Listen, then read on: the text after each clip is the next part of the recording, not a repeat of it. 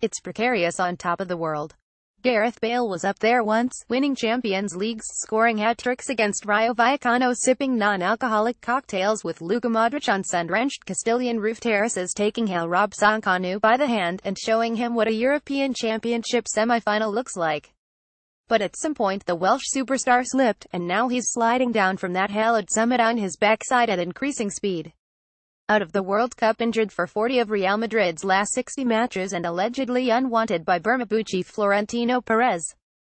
But even in his darkest moments, Gareth can still take comfort in one heartwarming fact: Manchester United still want to buy him, and they always will. The Express reports that Red Devils manager Jose Mourinho is not giving up on Bale despite his poor injury record, and is set to make an £80 million bid for the forward at the next available opportunity.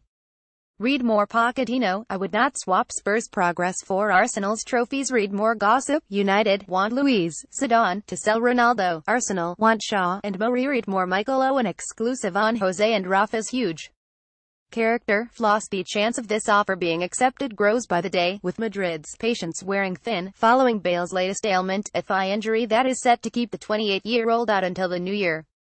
Mourinho is reportedly confident in his abilities to get Bale back to his best, a senior United source telling the Express. Jose prides himself at motivating injured players and making them feel they can run through brick walls. That doesn't like the safest method of preventing Bale from getting injured again, to be fair. United are also set to swoop for another left-footed man who has spent a lot of time injured recently, with the Sun claiming Mourinho is plotting a move for Tottenham's Danny Rose. Chelsea's Stamford Bridge Stadium earlier. The Portuguese is tipped to step up his pursuit of the England back, with another dubious Old Trafford source being wheeled out to state it is no secret that Jose likes Rose.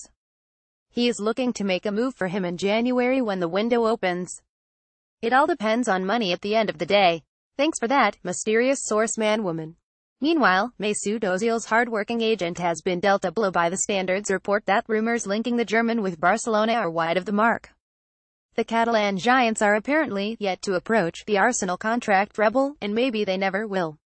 Elsewhere, the bill for the construction of Chelsea's new stadium has risen to more than £1 billion. Galatasaray have entered the race to sign Man Utd midfielder Marouane Fellaini's son, and United will face competition from Napoli to sign 20-year-old Espanyol defender Aaron Martinsport. However, they should get a clear run if they want to sign 28-year-old Oxford United defender Aaron Martin instead, at Darling Kevin.